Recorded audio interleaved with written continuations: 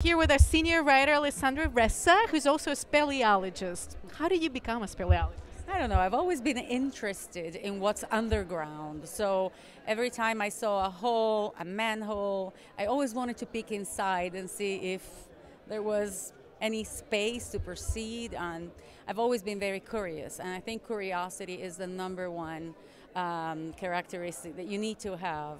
And then one thing led to another. I began with war-related buildings, underground tunnels, artificial stuff. And then I started exploring the natural stuff, such as caves. And in Trieste, you know, there are over 6,000 caves in our Carso, and they estimate that there's another 6,000 that haven't been explored yet. So I plan to discover at least one of them. Can't wait. We all love your articles on the caves and cave-in. So you said cave-in is different from speleology. How so? I would say it's different because cave-in means going into caves more like a tourist or as, I don't know, some people do it for sports reasons. But a speleologist is really somebody who explores. So either you find new places or you have the curiosity to seek for more. You guys make this huge discovery, and you were part of it, right? How does it make you feel? Oh, that felt great because you cannot even begin to imagine how it was to spend 2 years digging underground in really uncomfortable positions where you had to, you know, lie down in the mud, and it wasn't just mud.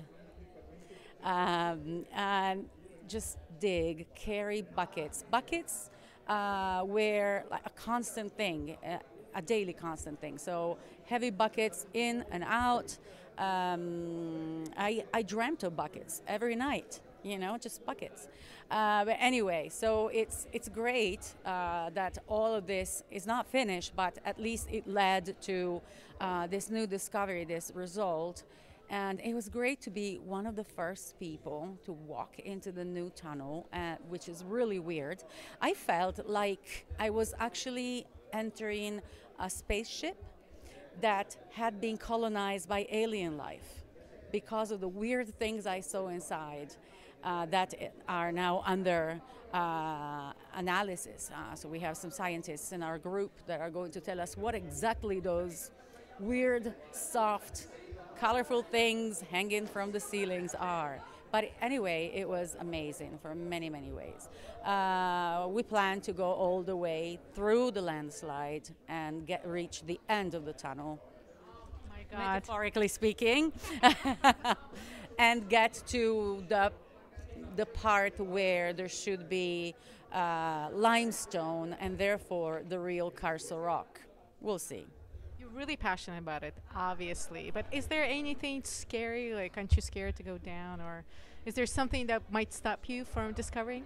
I still have some fear of heights, believe it or not.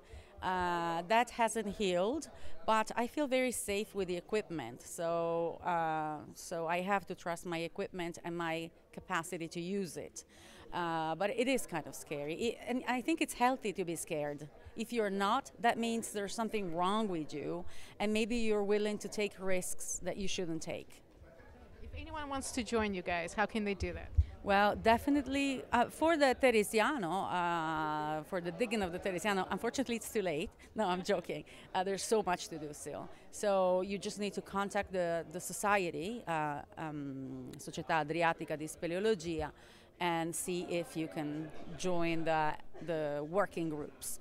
But for caving or to become a speleologist, you need to take a course, and you need to practice a lot, and you need to have a lot of free time, and that's probably the hardest